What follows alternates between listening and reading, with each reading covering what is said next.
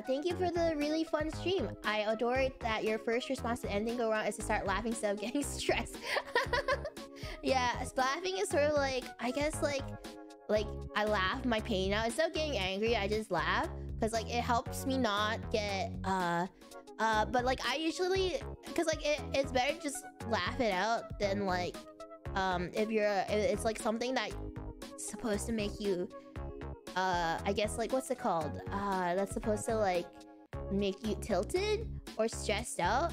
If I laugh it off, I don't feel the tilt, I guess. Like I just laugh the pain out.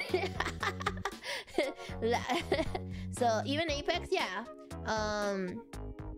Cause like when I die in Apex, I just like laugh it out or just like figure out what made me die and then like try and like not get like try and figure like, you know how when I die in Apex, I try to figure out like give you guys explanation on why I died and like what mistakes I made and what I could have done better to like avoid it.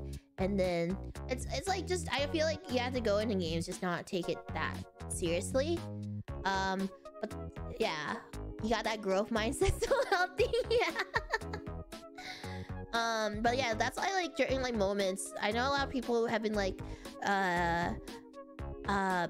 commenting in chat in my chats being like, oh, I really like how she doesn't get like tilted in moments that should tilt you.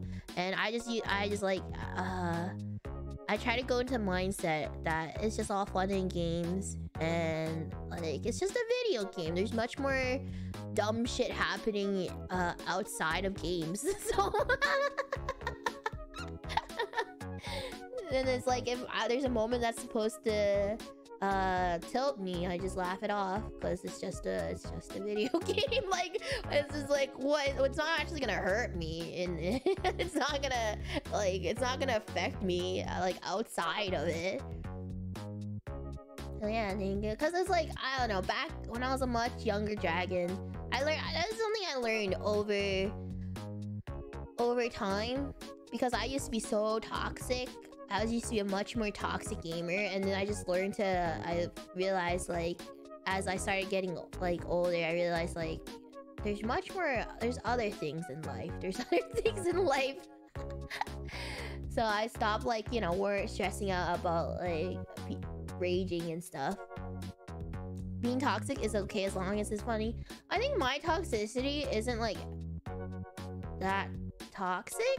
I think I'm more so it's just like dumb bants, I guess, like just having fun. I don't know, because like my perception of toxicity is like, I guess like everyone has much different, because I know some people say I might have like I'm like toxic and stuff, but I guess like that's their perception of toxicity. For me, growing up in such a because I played like competitive games for a while now, and I've watched pro players, and I've watched like people who took competitive very, very seriously, and their toxicity is so much like worse than mine. So like for me, like that's why like I have a different perception on how I see what is considered toxic, because yeah, and they're doing it like yeah, like you're just being sassy. You know, I respect high level players because I know it takes a lot of work to get there. And like when I encounter a player that I know is like someone like that I know that's like really good,